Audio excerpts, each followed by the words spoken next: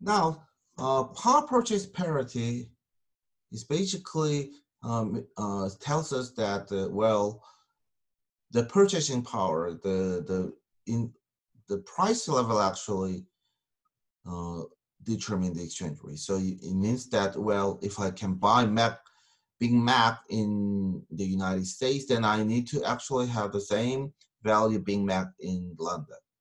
So exchange rate between two currencies should be equal to the ratio of the country's price levels. For example, if an ounce of gold costs $300 in the United States and 150 pounds in the United Kingdom, then the price of 1 pound in terms of dollars should be the price $300 and price pound 150 should be $2 per pound. Makes sense, right? Suppose the spot exchange is 1.25 per pound, then and the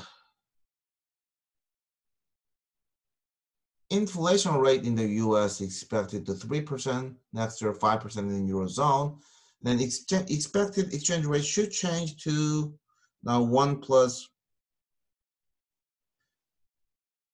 So 1 euro should be 1.25 spot times 1 plus inflation rate. So 3% US divided by 5%. That's what it says. So it means that, well, if not, then you have arbitrary. You can buy. So if it is cheaper in the United States, let's say $200, then you spend $200 to buy gold, ounce of gold, and you go to London and sell it for 150 pounds and just exchange it to $2, then that is arbitrary, right? So that's why they believe that, well, the price level ratio should be the exchange rate.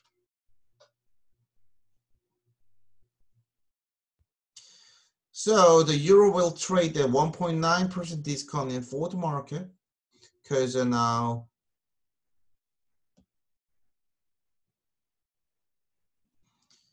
the forward rate divided by spot rate should be, the forward rate will be 1.25 for euro plus 1.I interest rate dollar.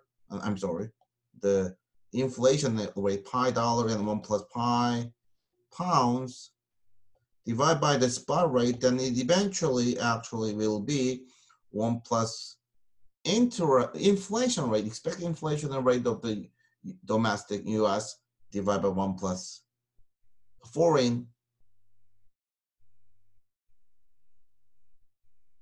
inflation rate, right? So it will be 1.09%, and relative power purchasing parity says that the rate of changes in exchange rate is equals to differences in the rates of inflation. It's not exactly actually, because it's a 5% minus 3% is 2%, right?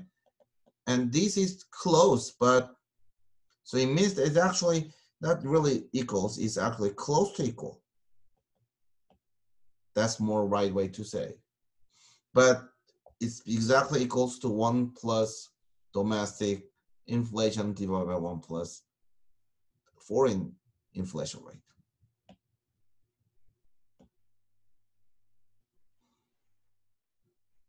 So note that this should be the same, right? Because using the PPP, now 1 plus foreign inflation. So the forward rate divided by spot rate should be 1 plus foreign inflation, domestic inflation, I'm sorry, divided by 1 plus foreign inflation, and actually using the interest rate parity, and it should be equals to 1 plus interest rate domestic divided by 1 plus foreign interest rate, which means that now if you link these two, then 1 plus inflation differences divided by 1 plus dollar inflation. So US inflation divided by 1 plus foreign inflation should be 1 plus US interest divided by 1 plus foreign interest. So actually, the difference between these two inflation rate is close to interest rate differences, right? If you believe these two parities. So you can actually find this. So expected inflation exchange rate differences should be close to inflation differences. Inflation differences.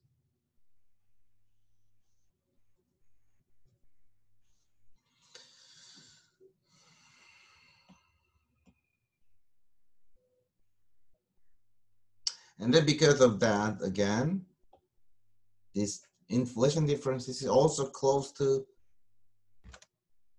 interest rate differences. And that's actually expected inflation, which means that if your PPT linked to the IRP, then it means that the expected inflation differences is the measure to determine the interest rate differences.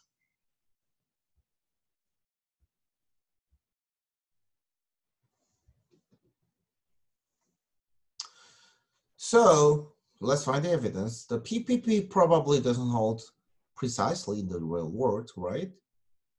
Because if you have example here, haircut costs 10 times as much as in developed world as in the developing world. So the value of labors are different actually. Film, on the other hand, is highly standardized commodity that's actively traded across the border. Shipping costs, tariff, quota, any type of trading costs actually can lead the deviation from the purchase power parity. But this PPP determined exchange rate still provide very valuable benchmark. So this is a guide of the world price, the hamburger, to aspirin, men's haircut, movie ticket. Well, hamburger, like a Big Mac is good measure actually about the price level usually. Haircut is probably not because the labor costs are so different. And you can, if you look at the standard deviation here, the standard deviation is quite high, right? So it's probably not good measure, but burger may be good measure because hamburger, like the standard deviation, is only 0.84, right? So I think that this is kind of good measure of that. And then if you look at that,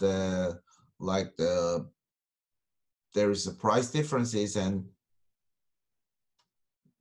these actually can determine the interest rate, determine differences, and also the exchange rate too. So this is approximate equilibrium. So it's not exactly, because you probably know that it's not going to be exactly hold, but they basically believe that the well-expected exchange rate appreciation, it should be close to the interest rate changes, right? And also expected to inflation changes,